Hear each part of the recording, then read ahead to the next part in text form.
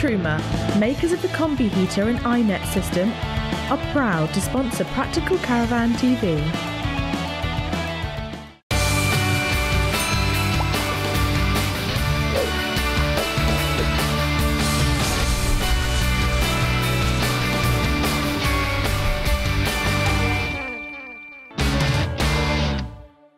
Hello and welcome to Practical Caravan TV, the show all about caravans and the touring lifestyle. As ever, we've got a packed episode ahead of us, including caravan reviews, tow cars and touring parks. So without further ado, here's what's coming up in today's show. I try out Adria's Altea Tamar. David Motton tests the new Audi A4 Avant. And we check out an innovative newcomer from Swift. Plus we pay a visit to Poston Mill Touring Park.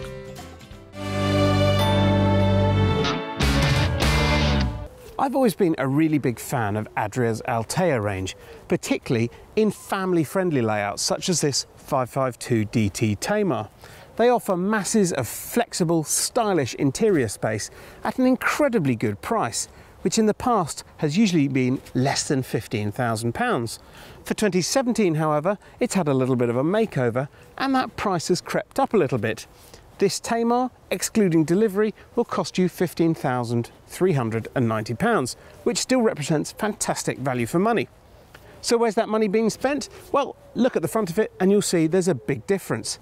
That previously very bare front end now wears a huge panoramic sunroof at the top, which really does improve the looks. And no doubt, as we'll find out soon, it makes a big difference inside.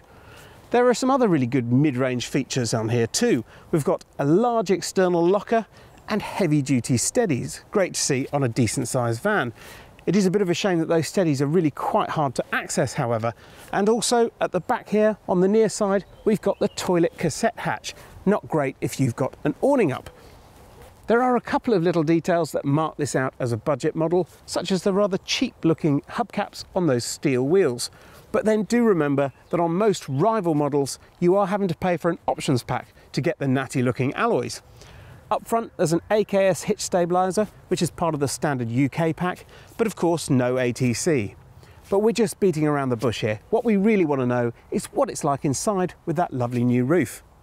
And the answer is lovely and bright. With that huge overhead window, with its rather neat surround attractively blending it in, plus big side windows and a single pane front window, there really is masses of light pouring into here. And that's despite the fact that these new fabrics are a little bit darker than the old ones, with their rather funky contrasting cushions and attractive leaf pattern curtains. And it doesn't feel overwhelming because there's lots of white used for both the surfaces and the walls. Apart from that, there's not a vast amount to talk about in here. This is very much a budget model. So we haven't got any plugs on the front here. There's a couple of speakers, but no stereo to power them. There's a 230 volt socket and an aerial socket, although the aerial itself is a dealer fit option. What I really like though is the fact that the table for the lounge area is stored right here in this cupboard next to the lounge, just where you need it. The kitchen area majors on fantastic storage. I particularly like these huge drawers. They're really domestic in feel, masses of space, and of course, rather nice soft closers.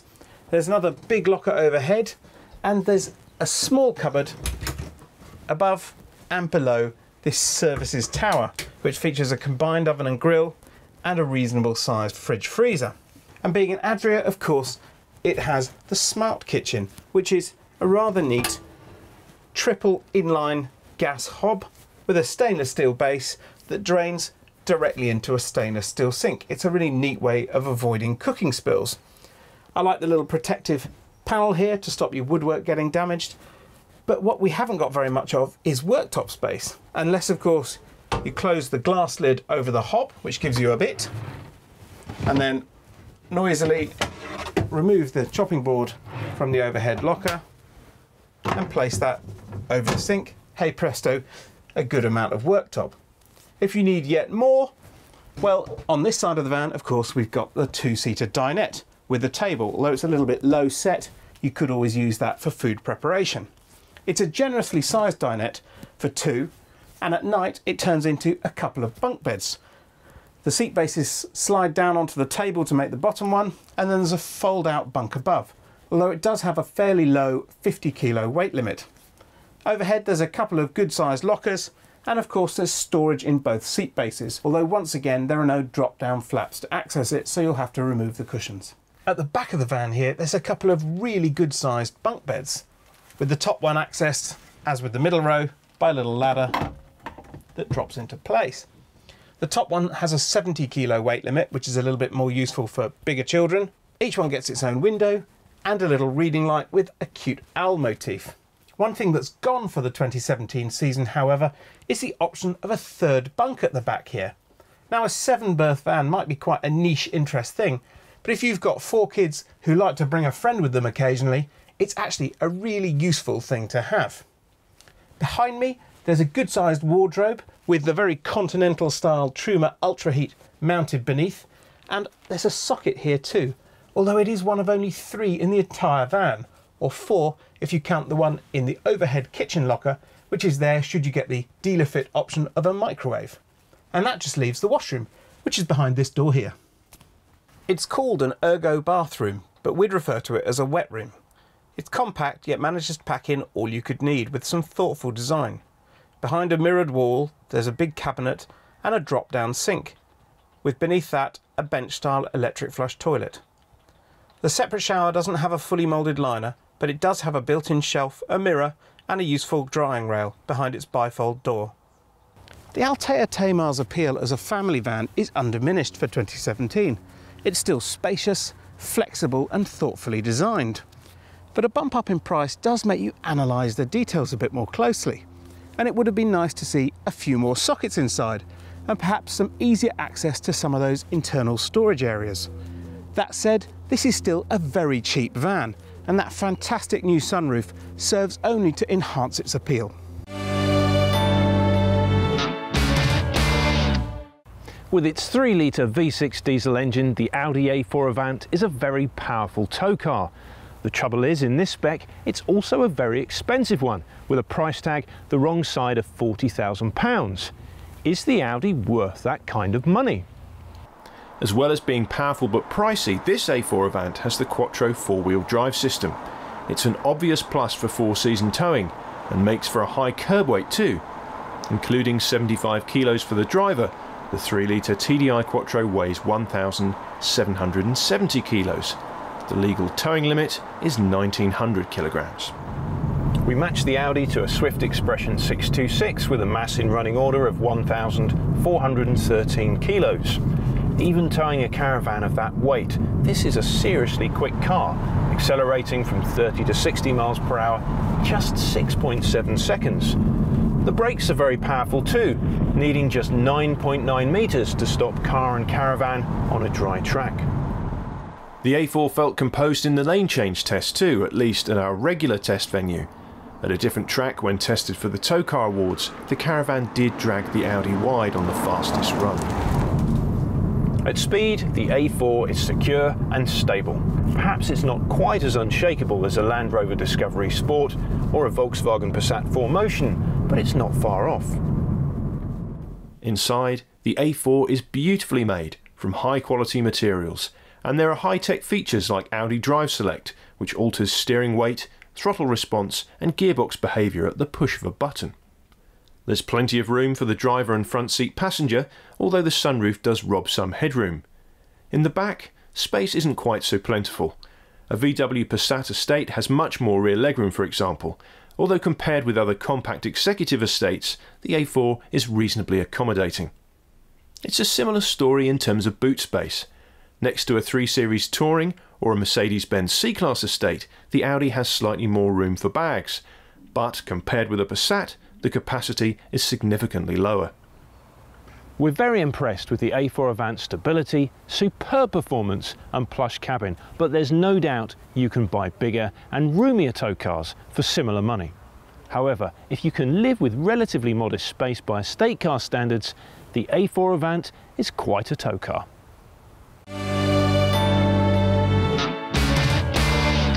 Caravan launches are the same year after year, right?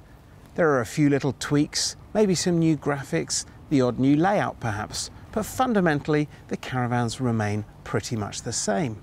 Well, not so this year, This is the base camp, and it's made not by a funky continental brand such as Knaus or Detlefs, but by British traditionalist Swift. It's a really great looking thing, and this is just in the standard form. If you want to make it your own, then you can choose around a dozen different graphics packages to give it an even funkier look. If that's not really to your taste, well, chances are you're a traditional caravaner and you're not really the target market. This van is aimed at active, outdoorsy types, people who are more likely to be tent campers at the moment. It's a way to bring them into the caravanning fold and perhaps create the caravanners of the future. Despite all of that, we've got most of the things that you'd expect to find on a proper grown-up caravan. There are some rather neat little steadies with cutouts all the way around to guide your winder handle in. There's an external power point and an external gas barbecue point, both part of the optional Plus pack, which is expected to cost around £600. And around this side of the van, alongside the water point, there's a connection for an external shower. Just the thing for washing off muddy clothes, muddy mountain bikes, perhaps even muddy dogs. And the one thing we haven't mentioned yet, of course, is at the back of the van here, this fantastic awning. It's a bespoke awning made by Van Gogh, specially for the base camp, and it's likely to set you back around the £700 mark, on top of the price of the van, which is expected to begin at around 15 grand. But what does it look like inside? We'll start in the awning, because for most people this is likely to be a fundamental part of the caravan. It almost doubles its capacity, and as you can see, it uses air beams with these huge main support beams and inflatable cross braces. The whole thing can be pumped up in minutes and then pegged out. As you can see, we're in night mode at the moment, and it provides perhaps an extra bedroom as well as lots of storage. Say if you bring some friends along for your canoeing or mountain biking holiday, or perhaps you've got young children who like to sleep outside. And of course, in the daylight, well, you simply unzip these huge panels and the light floods in. As for the van itself, well, let's take a climb aboard. And where else do we enter? But in the back of the van. This is a really generous rear door. It's wide enough to make it easy to get your bikes in and out, and there's even a little sill protector there in diamond plate aluminium, so it shouldn't cause any damage with all your outdoor gear that you're throwing in and out. Now inside, this van is surprisingly well equipped. Admittedly, this one has been fitted with the Plus pack, but you do get a separate oven and grill, a 3-burner gas hob, and over here, would you believe it, Swift's command system. Now that was introduced on the top spec vans last year and is now across all of its vans for 2017. It features things such as remote control for items including the hot water and the heating from your smartphone. That might sound a little bit of a gimmick, but actually it's ideal for the kind of buyers this van's aimed at. Imagine you've been out all day climbing mountains and cycling down them, and you're cold and wet and muddy. Well, you can simply remote into your van and switch the heating on, so it's toasty warm when you get back to it. This little keypad, which arms a Thatcham Category 6 approved tracking system, which should mean that should your van get stolen, you'll hopefully be able to get it back. Now the kitchen itself has everything you could need. There's a large stainless steel sink. Underneath there's a good sized fridge and plenty of storage both above and below. There's masses of worktop, and my favourite little gimmick, a pull-out tower of plug sockets. On the other side of the van, we've got what appears to be a very large wardrobe, but it does contain the boiler, the consumer unit and the freestanding table, so it is a bit cramped. But let's face it, you're not going to be carrying many ball gowns in this van. And in the corner here, there's the washroom. Actually, it's more of a wet room, with a moulded shower tray, a bench toilet and an Orbit shower head on a separate riser. But there is a good sized sink, a large mirror and a small bathroom cabinet, while a roof light overhead keeps it nice and bright. And there's even a shower curtain to keep your loo roll dry. So far, so traditional caravan, you might be thinking. But up front here, things start to get a little bit more interesting. Take these lockers, for example. Or rather, they're not lockers, but canvas bags. So you can pre-pack them before you put them in the van, or perhaps use them for your shopping or a picnic. Once they're in place, you can still access the things inside by using these zips. And check out these sofas. They can be folded right up against the wall to give plenty of space for getting in your mountain bikes or whatever other gear you're bringing with you, with these lash down points fixed in the floor so you can keep them secure when you're on tow. As for payload, well, this van comes from the factory with an MTPLM of 990 kilos, or 1,015 if it's fitted with the Plus pack. But if you've got the tow car to pull it, you can upgrade that to 1,100 kilos, giving you a payload of up to 221 kilos, plenty for a couple of big bikes and lots of clothes. As for the sofas, well, if you want to use them, you simply unclip these 2 points, making sure it doesn't fall on you, drop it down and pull out the leg. And then you can grab the extra cushions and it makes for a very inviting sofa. They're long enough to be used as single beds, but if you want to use a double, well, you simply pull out another bit of slatting on each side and drop down the cushions to meet. While I'm here, there's a couple of nice little details I'd like to show you. First of all, this panoramic window. What a fabulous way to enjoy a beautiful view. And then there's this little coffee table at the front here.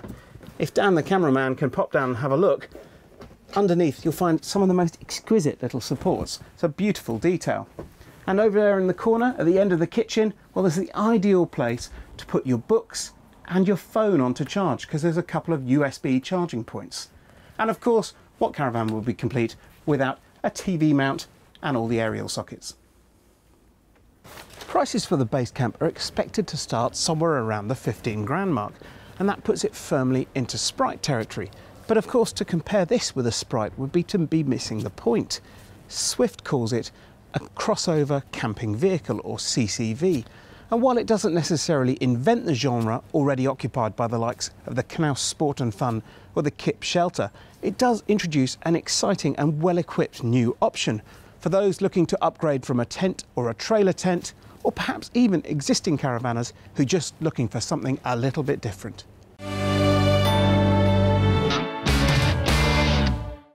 The historic English county of Herefordshire is the setting for the popular Poston Mill Country Holiday Park in the aptly named Golden Valley. Using one of its 45 touring pitches as a base, you'll be able to explore the very best that this beautiful region has to offer all year round, including the book lovers' town of Hay-on-Wye, just across the Welsh border, and the cathedral city of Hereford. That is if you decide to leave the site once you've pitched, of course, because there's plenty to entertain you in the 35-acre site that was formerly a farm, watermill and bakery. You can choose from a variety of pitch types, from grass with a shared water tap to fully serviced premier pitches with hard standing, while the young at heart will enjoy the play area and games room. Dogs are welcome with their own walking field and dog washing facilities, and the whole family will appreciate the mill restaurant and bar, the Wi-Fi connectivity and impressive on-site shop, which sells bread, souvenirs and flowers as well as groceries. You can go fishing for brown trout here at the park too, and the website has details of local events throughout the year. If you don't want to drive, a bus stop just outside the site will take you into Hay-on-Wye, Brecon or Hereford itself. We're here in the beautiful centre of the Golden Valley in Herefordshire, just outside Peterchurch. We're set between the historic town of Hereford, the cathedral city, and Hay-on-Wye, the city of books, well, the town of books it's famous for. We're set in 36 acres. We've got touring, holiday homes, tent pitches, any sort of holiday you want, self-catering, we can offer it for you. Peace and quiet really is what we offer most, and obviously sunshine. It's always sunny in the Golden Valley. The facilities here at Poston Mill are wide and varied. We offer every holiday home, every holiday customer the opportunity to come, from a little one-man ridge tent right up to holiday home ownership. The touring area has got over 50 touring pitches, including camping pitches. We've got some semi-permanent, some hard standing, some fully serviced, so they've got the drain pipes in there, they've got electric, they've got television, they've got their own taps. So basically home from home. You can move in, put your tourer on the pitch and literally not have to go anywhere. But we do have a fantastic facility block as well, so if you wanted to have luxury showers with even piped music and radio playing through, Poston Mill's the place to come.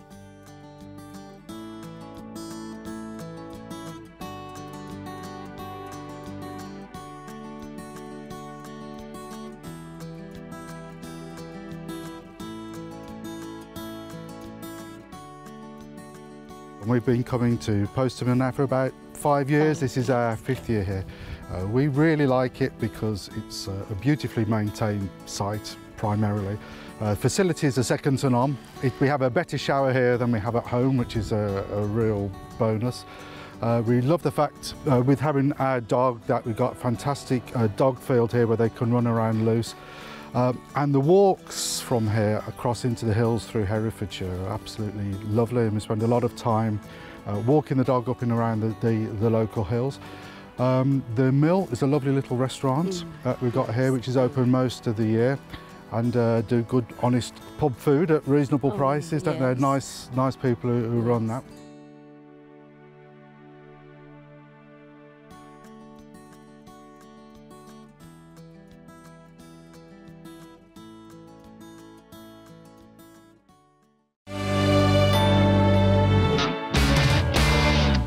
Well, I'm afraid that brings us to the end of the show, but your hour of touring fun continues after the break with Niall Hampton and Practical Motorhome TV. I'll be back next week, of course, with more caravanning goodness, but if you can't wait till then, you can keep up with us on Facebook or Twitter and via our website. Until then, bye-bye.